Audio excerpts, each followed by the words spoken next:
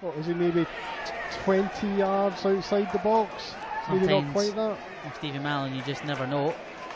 Pavel Penchka is leaving a very similar gap to the one that Cammy Bell left for Dundee United here, and Mallon may have spotted that gap, but there was not enough bend on the free kick. And I wondered as well, did he anticipate the goal? He would actually run over to cover that other side. But at least he hit the target. And both of them get anything on the initial header. Here's Smith, and there's Mallon in the centre!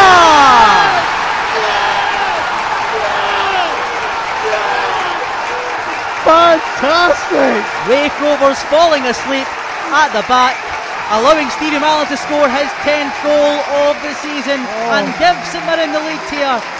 What a huge goal that is in terms of the championship table. And the crowd saying, "Oh, Stevie Mallon!" That was just brilliant, and it all stemmed from his initial free kick. But yeah, they just fell asleep at the defence Raith there. And you can just see on the screen there has been a goal at Somerset Park and has been scored by Hibernian.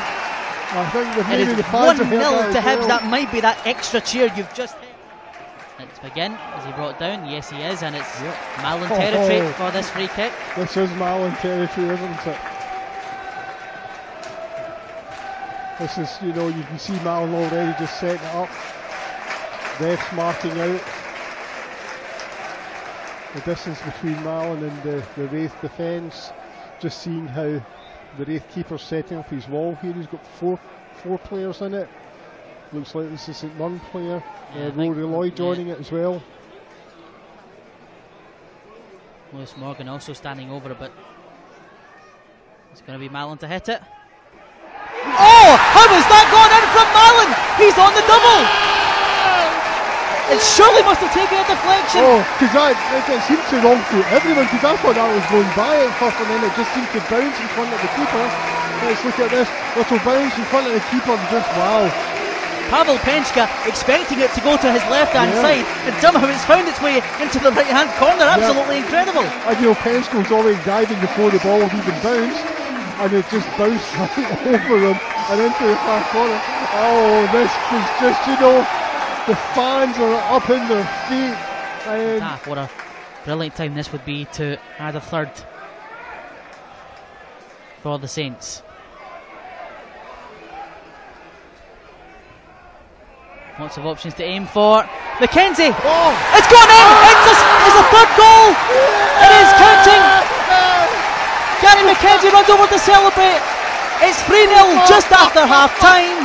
Oh wow! And once again, major inquest in the Raith defence here, because nobody seemed to know what was happening there. Well, that, I have to say, is an absolute howler from Pavel Penchka. He's caught the ball, or should have caught the ball, and then somehow let it slip out of his hands. It's St Mirren 3, Raith Rovers 0. Wow, with the ball and get the chance to run at the Raith defence. Nice play again from St Mirren. Here is Mallon. Takes the layoff from Lloyd. There's Mallon. Oh my goodness me! That is absolutely world class from Stevie Mallon. It's 4-0. He has his hat-trick, and it's the first hat-trick we've seen from St Mirren all season. That was incredible. He just took that ball and just launched it to the top of the net. I cannot believe what we're seeing here. Oh, listen to the fans. Look at Mallon. Here we go. He gets the ball and just literally his first touch, right foot, right into the top right-hand corner. Well, if the second goal wasn't his, that definitely was. Let's see. Loops it forward into Stelios. Stelios might get there ahead of him. Voto, he flicked it into the path of Lloyd. Mallon, he wants to be unselfish. It's fine! Lewis Morgan is the goal scorer. We've got just over 3 minutes left here. And how good of that was Mallon here, because he could have had a go himself, but he saw Morgan coming in, played the ball out to him, and they put it away. Lewis Morgan nets his 10th goal of the season. What a contribution he's made. That is why he is one of the favourites for the Young Player of the Year here at St Mirren. This is just what a great day this has turned out for St Mirren. Wow. 5-0. This is just incredible. Another demolition here at the Paisley 2021 Stadium. I don't think, John. I mean, I think probably, like myself, a lot of fans today would be coming with a slight sense of trepidation because we know how important this game is, and that's us. Kevin Clancy picks the ball up, brings the game to the end. We've only played a minute of added on time. It is all over here at the Paisley 2021 Stadium, and St Mirren are in a fantastic position to guarantee that they will stay in the Championship for next season without having to negotiate the Championship playoff final.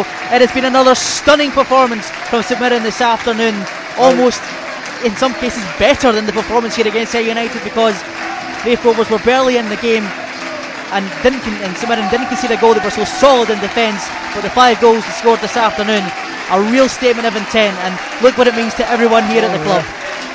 You know, the players over soaking up the applause of the fans and just, you know, exchanging that love there. That's what's going on.